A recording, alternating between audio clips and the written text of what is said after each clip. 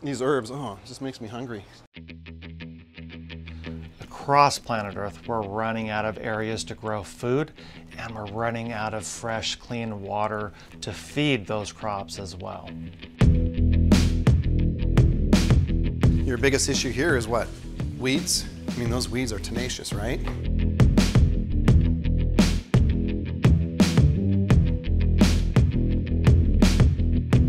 It's a natural plant sweetener. There we go. The Tower Garden works indoors, it works outdoors. You can pretty much grow anywhere on planet Earth. But what does organic mean to you guys? Know your farmer, know where your food's coming from, grow it yourself, you'll be healthier. You don't have to be an expert, but you can still grow your own clean, healthy food at home. My name is Troy Albright. I am a pharmacist and an urban farmer. We've tried to figure out, well, how can we grow our own food here in the desert? And so as we looked at different technologies, we realized water is going to be a commodity, and we investigated different ways to do it, and we decided that going vertical was way easier to do than going horizontal. So we can save 90% space by going vertical. We can use only 10% of the same amount of land, but more importantly, we're using 90 to 98% less water. As I studied my patients, it came back to the foods they were eating were affecting their health. We're seeing a lot more disease in our society because of the things we're putting in our body, on our body. So I saw a chance to change the health of my patients by providing food to them. In Minnesota, we use lots of pesticides, herbicides, fungicides to kill the weeds, to kill the bugs. And we were told that that was the only way we could do it. And now we're finding out more of that exposure to pesticides, what that's doing to us. And so there's a big push to grow organically or the use without pesticides and herbicides and fungicides. And that's our goal, is to show people how you can do this in your own condo, your own apartment, your own house, your backyard, wherever you have 2 to 3 square feet. That's all you need. It's designed for a third grader. It's meant to be kept simple. We have a reservoir that's 20 gallons that holds the water and the mineral nutrients. The water solution contains 70 plus essential minerals and nutrients, and the only moving part is a pump.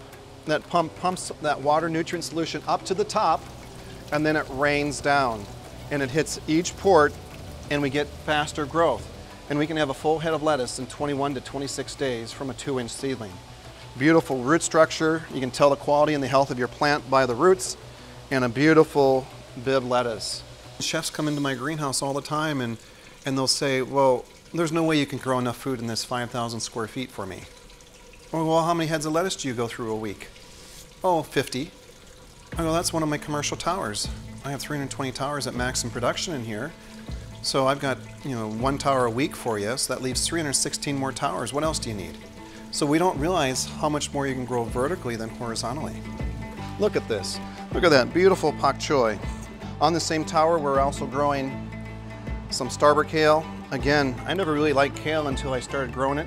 This is the starboard kale. It's the sweetest of all the kale. Curly kale is another name for it. It has a lot of flavor as well. This area, we're fresh cutting for our restaurants. I mean, it's just so potent. The oregano is just incredibly potent. You'll never have E. coli on this romaine. Beautiful romaine lettuce here. Nice and crunchy, got beautiful leaves. Really, really tasty. This has become one of my favorite lettuces, the mirror. You can just taste the freshness. Green onions, oh my gosh. Just this little piece of stevia, this is what stevia looks like, is enough to sweeten your whole smoothie. If you grow your own food, you're gonna be healthier, and that's what we're encouraging you to do.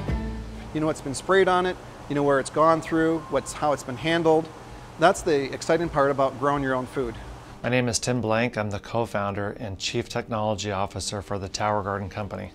My degree is in horticulture, and I had the privilege of having a 12-year career with the Walt Disney World Company at the land at Epcot. And it was clear to me, after having this rare opportunity to work with food crops from all over the world using every hydroponic system imaginable, that the future of food was growing up instead of out. Tower gardening really gives us an opportunity to garden in many cases where we couldn't have a garden. Indoors, on your patio, in the backyard. So it's really a complement to modern gardening. And they automatically will fit in. So if these weren't in right, they wouldn't line up here and it wouldn't snap together. As we put these sections together, we create an area where a tube that the water is going to come up through. So we've got our 4 sections that we grow 16 regular pots, and then we have 16 baby green spots here. Now we're going to put the shower cap on, and everything fits nice and tight. With traditional agriculture, unfortunately, a lot of water is wasted. There's a lot of water going to places the plant roots aren't at, and then a lot of water is being evaporated into the environment. In the tower garden, the water is self-contained in the tower garden reservoir. So every time the tower garden waters, that water goes up, passes by the roots take the water and minerals it needs in, and whatever's left over goes right back down into the reservoir and is reused. At maximum production, I can grow close to 20,000 living plants a month in here. The only thing we can't grow in these towers are root vegetables, tubers like potatoes, and then things like blueberries, raspberries. Those are tree-type plants. Plants don't need soil. What they need is what's in the soil. Gases like oxygen, water, and minerals. So really the science of hydroponics and aeroponics is taking all those important minerals, get them in a clean, water-soluble format, and make them readily available to the plants. That's really the science of aeroponics. So we're growing snap peas. Look at these snap peas here. There's tomatoes. We've got spinach growing, strawberries, peppers. There's some eggplant hanging out. Taste it all. You help yourself. Nobody eats the habaneros. Yeah, it's got a lemon flavor. Yeah, I wonder why. Yeah. Mint. Taste the mint. Pass that around. What was the lemon one again? The red vein sorrel. When the plant starts doing this, what's this? Seeding. Or, It's bolting. This will be very bitter. So we've harvested from this for about 3-4 months now. So once it gets this, you give it to the chickens. Or compost it, okay? Let's walk this way. We're going to see some tomato towers. My hands are green from the chlorophyll. You find anything on here, you're welcome to pull it off. We got different types of tomatoes. The more you get into your plant canopy and take the stuff out, the bigger your tomatoes will be.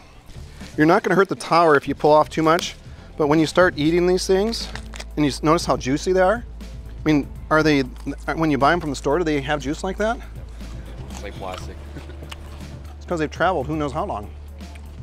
Ooh, the pellet peppers are good. When you don't take care of your towers like this, they still produce, but they won't produce as big of a fruit. Oh, look at this. A red bell pepper. Who wants a red bell pepper? So there's different ways you can grow with your tower. Indoor, outdoor, grow the things you love to eat. Here's just a little sampling of all the different seedlings that we offer. You got your flowers, your fruiting crops, more of your herbs. And this is fun too. What is it? You'll know as soon as you taste it. What is that? Is that the stevia? Stevia. Did you get some? That is good. So when you buy it in the store, it's in a liquid form or powder. There's always a bitter aftertaste. Why is that? Processed. Yep, they're extracting with chemicals. No, there's no bitter aftertaste, is there? No. A natural plant sweetener. Those are actually 9 feet tall. They're commercial. The residential will come 5 or 6 feet tall, depending on if you buy the extension or not. When you think about it, you got 32 grow spots here, so one tower can produce quite a bit of food for 2 people. The home tower is designed to where it's right there in your kitchen or right there close to your kitchen, so you can just come and harvest right off it. You always harvest from the outside and you come in. The goal is to make sure you don't let them get so big that they start going to seed. And that's one of the biggest issues I see with people that own towers, is their tower is just a big hedge. And they're like, I don't want to eat off it because it looks too pretty. You gotta harvest your produce. If you love to eat kale and lettuce and celery, grow those things. You're gonna be so much healthier than the stuff you buy in the store. Once you try it, you'll never go back. I mean, you're already a grower. You already understand the basics, how a plant grows. This is just so simple. Yeah, it's compared to what you've done, this is easy. You're gonna be like, why isn't everybody doing this? Take control of your food supply. Get more healthy produce. If you're growing food right in your own kitchen, you're gonna harvest it every day, right? The food's going from the tower to your table, and I believe what Hippocrates said years ago, centuries ago, let food be medicine and let medicine be your food. I firmly believe that.